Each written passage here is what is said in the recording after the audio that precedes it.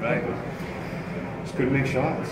That's it. Same old thing. I felt like the door was wide open for you guys. We were battling. That's why.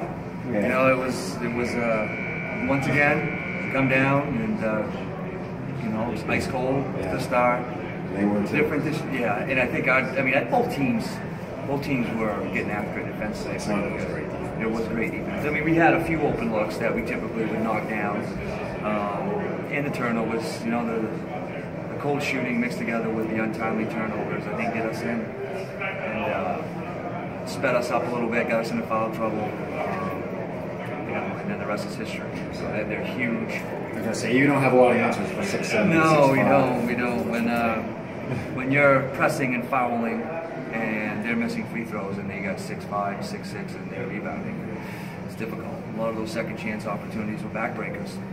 You know, just that little run in the third quarter, where most of it was off transition and hand ones. Yeah, it was difficult. It was difficult, and that tends to happen when you're dealing with kids that are ice cold and not making shots, and they just can't get that. Just never could seem to get that momentum going, that energy going. 10:30 in the morning, 2 hours from now. Yeah. Your brother would say that. He would. I wouldn't. But we did. I think it didn't feel. I think that what we did, we came down last night. Yeah.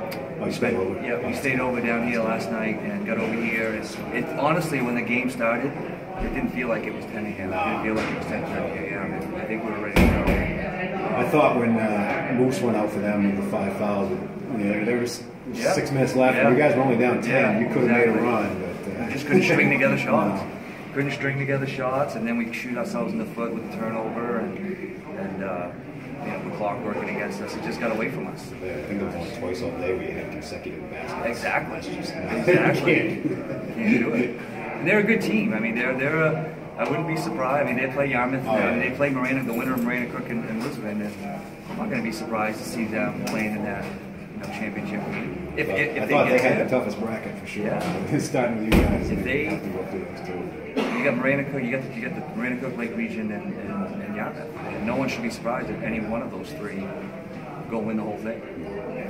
And you've got a good team.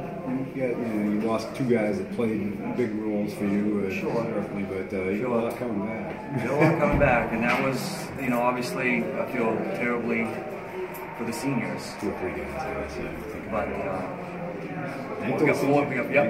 we got 4 seniors.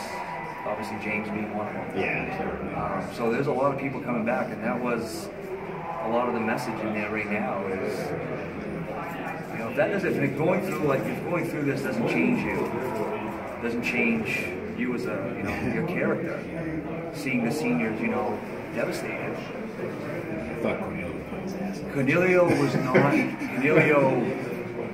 Talk about a guy that gets every ounce out of his ability. Yeah, no, he's been fantastic. And he's been our leader. He's been. I'm very proud of him. He was awesome today. He battled. I'm proud of all of our seniors. The last couple of weeks when we won the last 5 games, all the stuff that we talked about all season, put together. We all came together and gave ourselves a really good shot today. Sometimes 8 losses. This is the only one that wasn't single digits. Right. Well, just wouldn't go in, and they're a good team. They're a good team, and I'm proud of them.